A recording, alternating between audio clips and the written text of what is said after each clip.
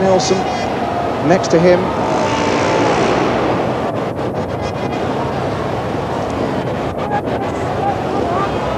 Here is the lineup. Pennell on the inside. Nielsen, who was beaten but narrowly by Pennell's greatest opponent, Dave Jessup, in his opening ride. Egon Muller from West Germany, who can really always do something a bit outrageous, unpredictable in grid 3. And Ole Olsen, 2 points under his belt from his opening ride on the outside.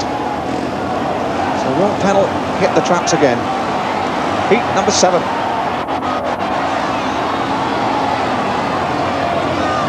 Taking a long time to settle.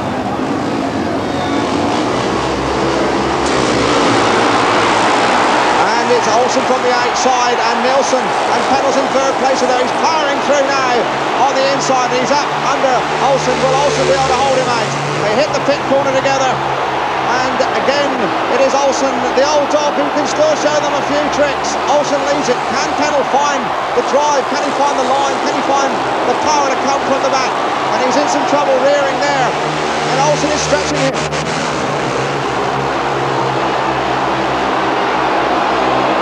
Is thoroughly joined now. In third place it's Muller, and Olsen showing all his skill around Wembley.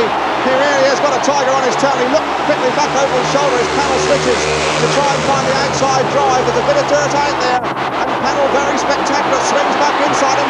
Olsen has read him, and it's getting very tight, and Olsen again has shut down and left the gap, and they're both in trouble on the outside. It really is getting hectic. Oh, what a race. Pennell again swinging outside. Can he find the drive? I don't think he's going to make it. Or is he? Up on the line. And he's just missed Pennell. Oh, what a ride. What a ride from Pennell. It seemed that his pace was totally lost on the last lap there. It looked like he had no chance, but he seemed to find drive from nowhere. The power was unbelievable. And he just got up by what, about half a wheel there on Olsen. Well, that was a sensational world final heat, surely, Bruce Pennell. Yeah, it's pretty intense for me too. But he had me covered every which way. But well, let's show you the last bit of a tremendous race. Well, I got out in the dirt just a little bit. I just got my rear wheel in the dirt a little bit, and I tried to get those wheels in line as much as I could. I chopped back underneath him at first, and he had me covered there all the way. So I had to try to make the dive on the outside in the last lap, and it just worked. But Ole and I both lifted at the same time. We drifted out just a little bit, and we both lifted, hit a little bit of a grippy spot, as you can see. So I had to shut off a little bit, or else I would have hit him. But definitely a good heat. I think Ole knew I was back there. I just got out in the dirt and got my wheels in line just a little bit before he did, and just had a nice long drive to right across the finish line. Bruce, tremendous finish. Well done. Thank you. They've completed 2 rides apiece, and there is the leaderboard with, as all the experts expected, Dave Jessup and Bruce Pennell unbeaten on 6 apiece. Kenny Carter, Eric Gunderson and Tommy Knudsen, the younger brigade, all still in with a shout on 5 points each. Ole Olsen, the veteran, on 4 points, and then a trio of riders on 3 apiece. Jan Andersson from Sweden, Michael Lee and Chris Morton from England. There is Pennell. He'll be on the outside. He's going to have to match Jessup's starting power, although Bruce is by no means starting himself.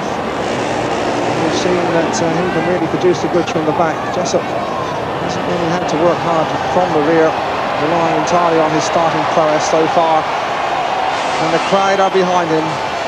There's no question. Virtually capacity. Perfect conditions. The track has been conducive to good racing, and that's a compliment to Len Silver, the Hackney and England boss, who has been working, indeed sweating blood over this track. It's a credit to him. Pennell, is that a nervous moment for him? Is it psychology? The start, of course, is going to be oh so very important here in Heat 9. Pennell on the outside, Jessup's in grid 2. We'll have a look at the full lineup from the inside. It's Zenon Plank, next to him Jessup, grid 3, Jan Seiss on the outside. Pennell, Heat 9, the race that may well wrap up the 1981 World Championship. Jessup in blue, Bruce Pennell in yellow and black, Heat 9. Pennell looks as though he's got the jump. Pennell's away, Jessup's in second place.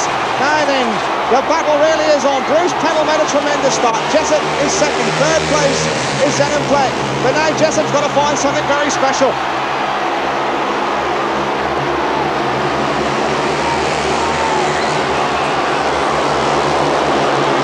And can Dave Jessup for England find that extra bit of drive, that extra grip, that extra something to catch the Flying American, the American Express, Bruce Pennell?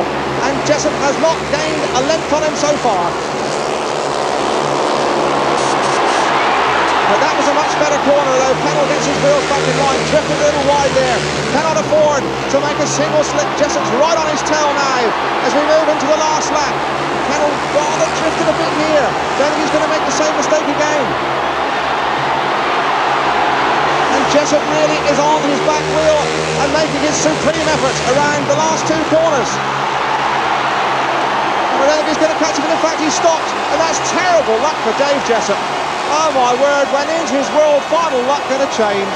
On the last lap there, his machine gave up the ghost. Pennell went over the line in the yellow and black helmet colour. There is Dave Jessup, and really and truly your heart goes out to him.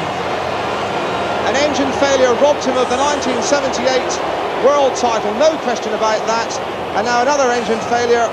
Well, he will have robbed him of the crown in 1981.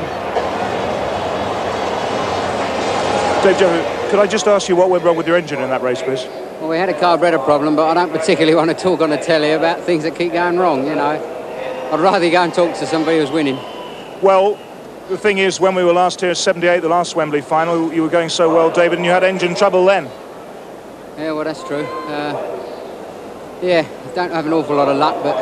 I mean, you were in with a great chance there, you and Pennell, weren't you? And then suddenly the engine's gone down on you again. Well, we was having a, you know, a terrific race, and, you know, he was beating me fair and square, but, like, I was challenging for it, and, yeah, a little bit more luck. Later on in the evening, he may drop one more, and I'll be back in with a shout, but now, possibly not.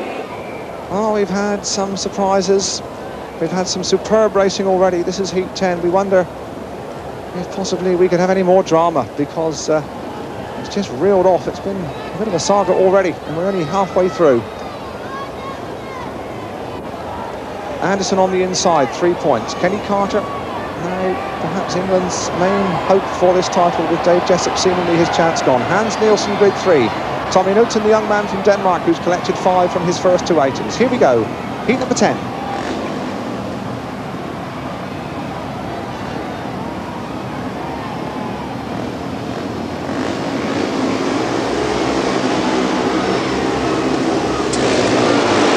It's a very even break, and it looks like Carter, who will show. Carter in front, second place is Anderson. They're all swinging wide, and Knudsen's come around the curb and almost caught them all napping, but not Kenny Carter.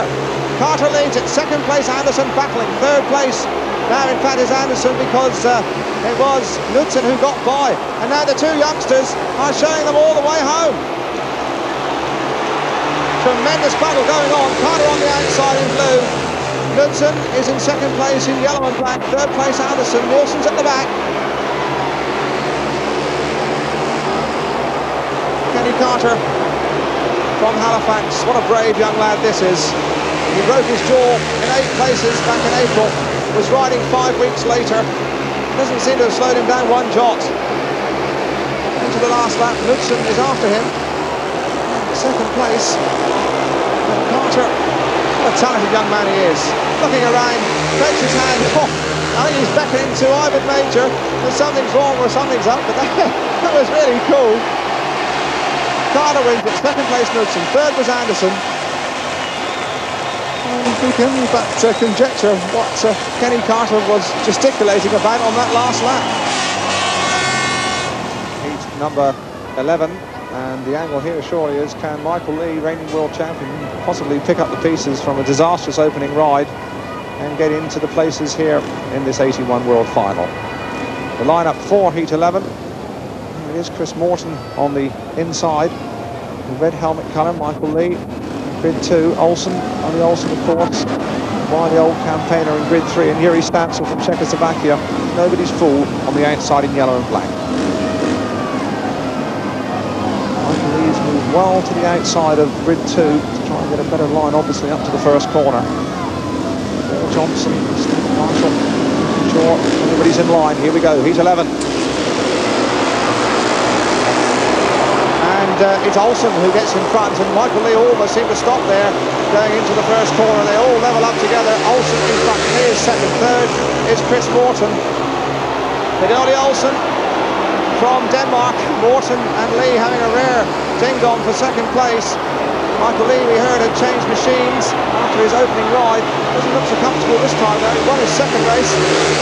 But Olsen is by no means out of this World Championship. And Morton's coming back on the outside where he loves to swoop and sweep. And he's going to do it again on Michael Lee, I think, unless Lee just edges him out of the corner. Don't think he's quite got the horsepower. Chris Morton, oh, he's drifted too wide and let Lee back on the inside. Some rare Speedway though, and again Morton will try the outside run. You see Olsen in front. Lee's in second place.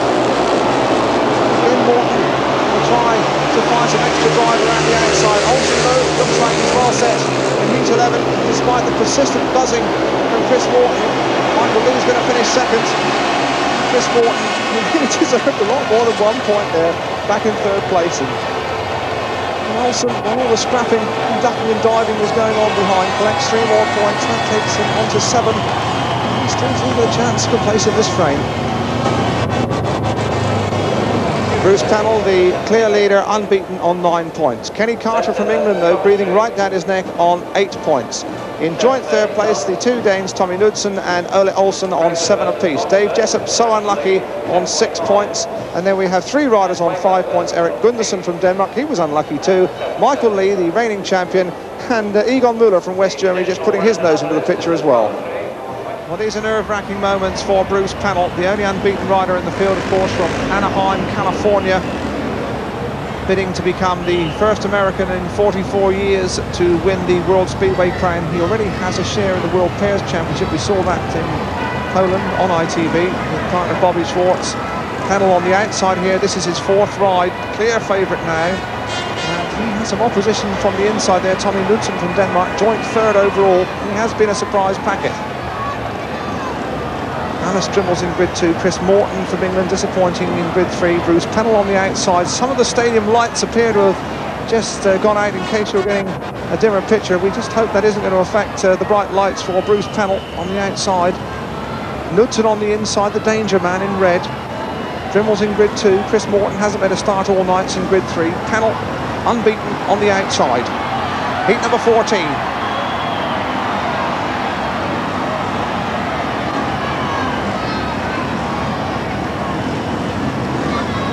Now biting down there as they settle for the start of heat 14. And again, it is Pennell from the outside, and Knudsen's drifted across, and Pennell has spotted the move and picked him off as clean as a whistle, or has he? Knudsen's come back under him, and this is sensational Speedway. So Knudsen leads it. Pennell in all kinds of trouble back in second place, but that really was absolutely terrific action around the first lap. And Knudsen it is. What a surprise packet, this young man. He's in front. Second place Pennell having to work very hard. Can he possibly regain the ground? We saw him earlier come from the back in the most startling fashion against Ole Olsen. And now he's gaining again on Tommy Knudsen.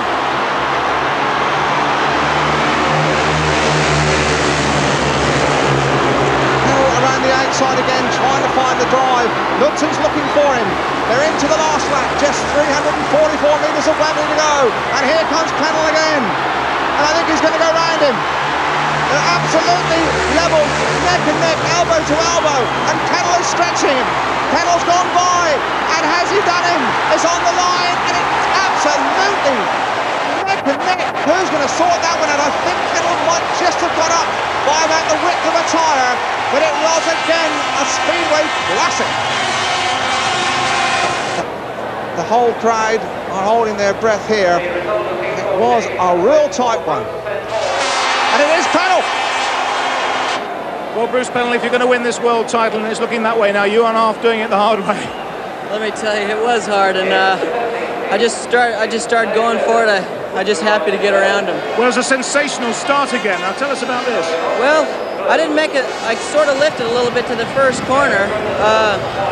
Tommy jumped a little bit on me, but I just sort of lifted a little bit, you know, and Tommy was going to take me up. I think he thought I was going to go up high, so I shot back underneath him and made a good first corner, but I thought Tommy was a little bit too far out to come back, and I might have just taken it easy a little bit too much, but he got a good drive coming out of that second corner, and really good drive, and actually I couldn't believe it when he went by me.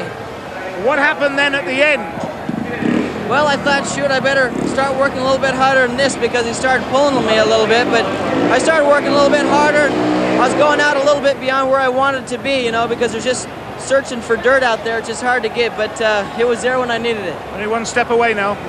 One step away, one heat. I just hope I can put it together in my last one. So heat 15 coming up, and again this looks like being a real bundle of mischief. We've got Dave Jessup, so unlucky, on 6 points, but could still squeeze into the frame. Ollie Olsen on 7. Eric Gunderson, another unlucky man on 5 points. And Kenny Carter, second place overall. Been seeing Bruce Pennell pulling up all the trees. But Carter needs a win here to stay in touch, and he's still got to meet Pennell in the last race, so heat 15 with an awful lot to race for. Here we go, Jessup, Olsen, Gunderson, Carter, that's how they line up from the inside. Heat number 15.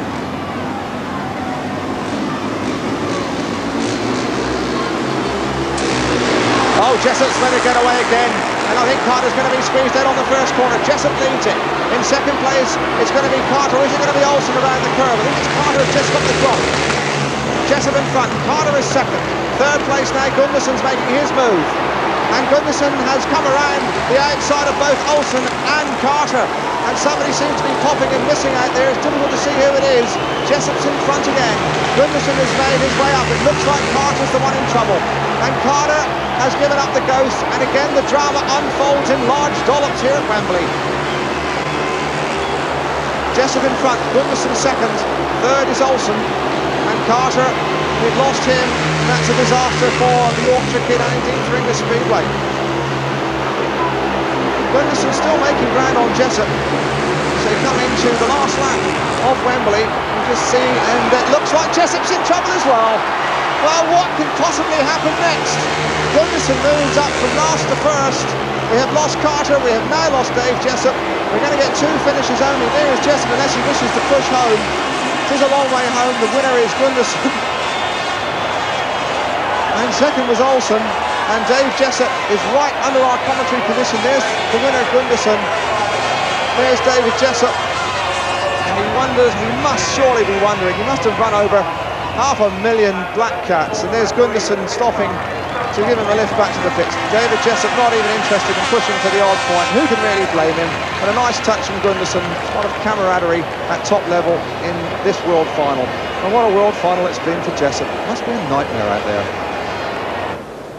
Well, to the background, bustle in the pits. They've all got one ride left, but you can see Bruce Pennell from America, high, wide and handsome, and now 3 points clear on 12 points, unbeaten. Tommy Knudsen and Ollie Olsen from Denmark jointly in second place on 9. Kenny Carter from England on 8, so too is Eric Gunderson.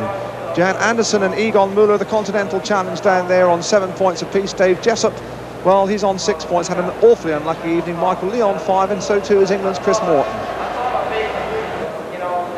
Well, there is a pensive Bruce Pennell. It must be said that he's ridden magnificently, but luck has favoured him. His main rivals seem to have fallen by the wayside and been upset. And there, in fact, his world pairs partner, Bobby Schwartz. They were school chums back in California, and Bobby, I know, has been up in the stand. The excitement is getting to him, I think, coming down just to see Bruce surely now consolidate. He only needs 1 point from his last ride, but he really must be biting his nails now. Heat 18 of a world final, which has been rich in excitement and almost theatrical in its drama. And Heat 18 still has 1 or 2 questions to answer as well. We've got Michael Lee on the inside, the reigning world champion, seeing his title retake some chances, just fritter away here. Tommy Knudsen from Denmark, been a marvellous debutant in world finals. He's got a total of 9 points, so a win here will make him certainly on the rostrum. There's Knudsen, and he can finish on 12 points. We must remember, of course, Pennell just needs 1 from his last ride. Lee on the inside there, Knudsen looking desperately for a win. Grid 3 Muller on the outside, Jessup. Here we go for heat number 18.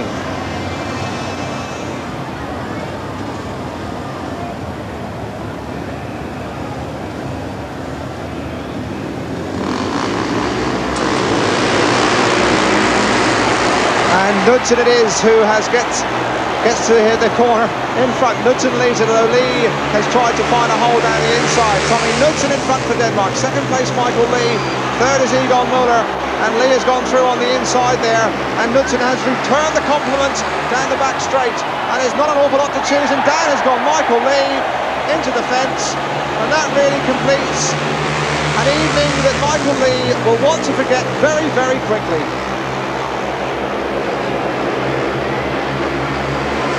Knudsen leaves it now in second place. It's Muller. Dave Jessop's in third place. And all the English hopes have fallen one by one. It's been a marvellous night, of course, for Bruce Pennell. He's still got to wrap it up. The Danes, we knew were going to be lively. And Tommy Knudsen now is just one lap away of a certain place on the rostrum here at Wembley.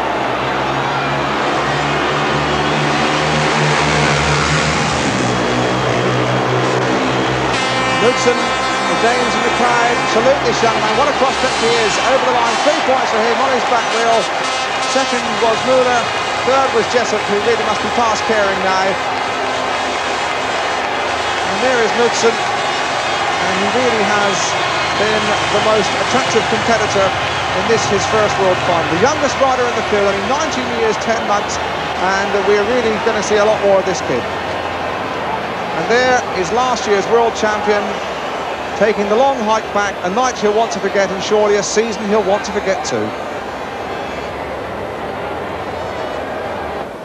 Michael Lee, can I just ask you what the problem was there in the end? Yeah, I shredded a chain going into the bend. I got by Tommy and chain jumped off going in the bend. I had no choice but to jump off the damn thing, so... Well, there you go. The lineup for the race that should sort out the World Championship in 1981. Kenny Carter on the inside from England. Yuri Stach from Czechoslovakia. Bruce Pennell, the man they'll really cheer home. What a popular champion he will be. He's just got to sit on and make sure of a third place. And on the outside, Larry Ross from New Zealand. Well, Bruce really must be sweating that the bike will keep going. He mustn't do anything daft here. Remember, of course, back in 1951, Jack Biggs in a similar situation, made a hash of his last ride and eventually finished third overall. Bruce has just got to be a sensible lad. Will he try to go out in a real blaze of glory and win it and go through the card?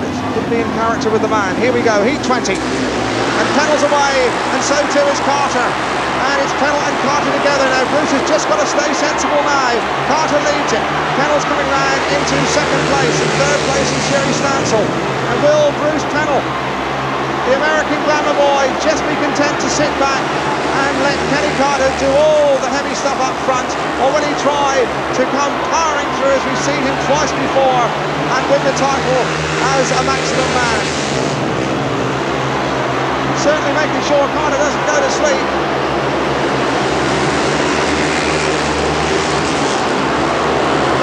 And then again, I'm sure the head might be ruining the heart, and he's saying, I'm just going to sit here. All he's got to do is sit tight now for another 344 metres. Carter's stretching away now. Pennell surely is in no danger unless the bike cuts up or he has a complete rush of blood and does something outstandingly stupid. He's not going to do that. He's far too bright, this boy. Carter's going to win it. So we're going to have an American world champion. It's going to be Bruce Pennell going over the line on his back wheel. There he goes. And Pennell it is. The people's choice for champion.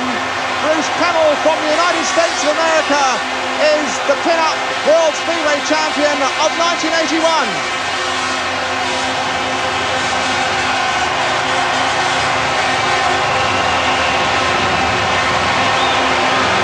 And there is Peter Adams, his team boss. And now the celebrations begin.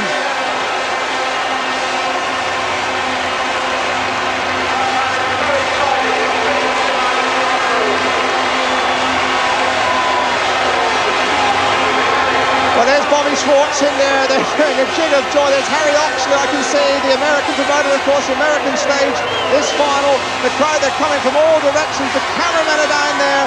Bruce Pennell is champion, my word, he'll be delighted. And there's his crazy teammate, his fans in the crowd, and there's a lot of them, are absolutely raising Wembley's roof. Well, normally the riders get back to the pits before the celebrations begin, but Pennell really could well be the most popular champion of all. He's got the American flag. The British people have taken him to their hearts because he's such a wonderful ambassador, such a great image-conscious rider, a showman, and really a tremendously popular World Speed Supremo.